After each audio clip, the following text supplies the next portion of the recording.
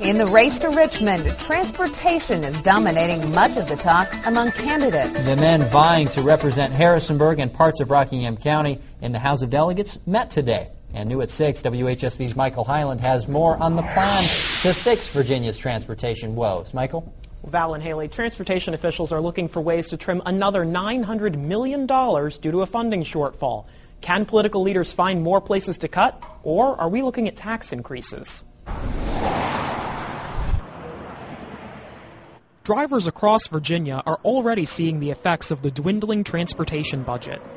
Democrat Gene Hart is trying to unseat Republican delegate Matt Lohr in the 26th district. We go back in January, we start losing some of this federal stimulus money over the next year or two, that we've got some really, really hard choices that we need to be thinking about now. Before we support tax increases, we have to look at how can we make sure we're being the most efficient with our money and performing an outside audit of VDOT, where we've seen this year several cases where there were excessive spending proposals that were put out.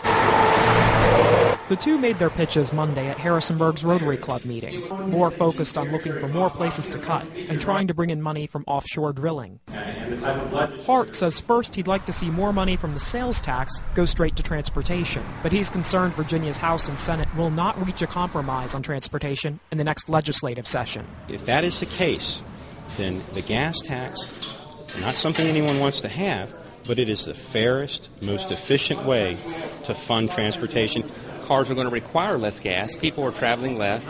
All of that means that there's less gas being used. So the gas tax is actually a kind of an outdated way to fund transportation. Hart says he thinks Virginians will support a tax increase if the money is only used for transportation. Lohr says a gas tax increase would likely benefit Northern Virginia and Hampton Roads over the Valley. Val?